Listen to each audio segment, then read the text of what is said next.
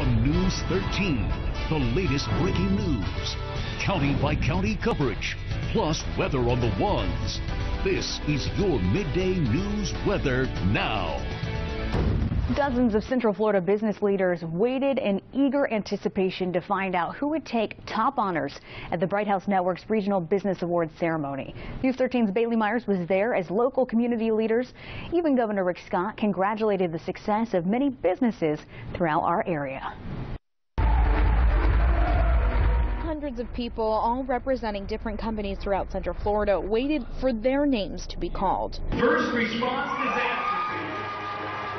I told my wife, you know, we can reapply next year.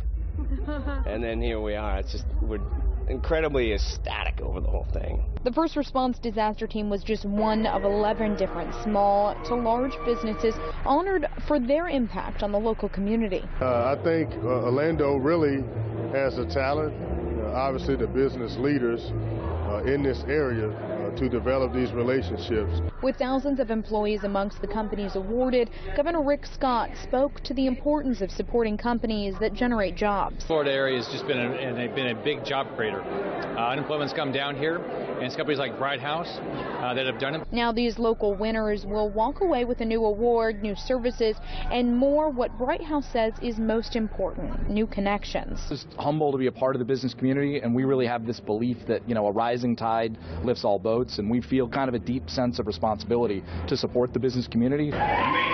Bailey Myers, News 13. And congratulations to all the finalists and the winners. Bright House Networks, by the way, is the parent company of News 13.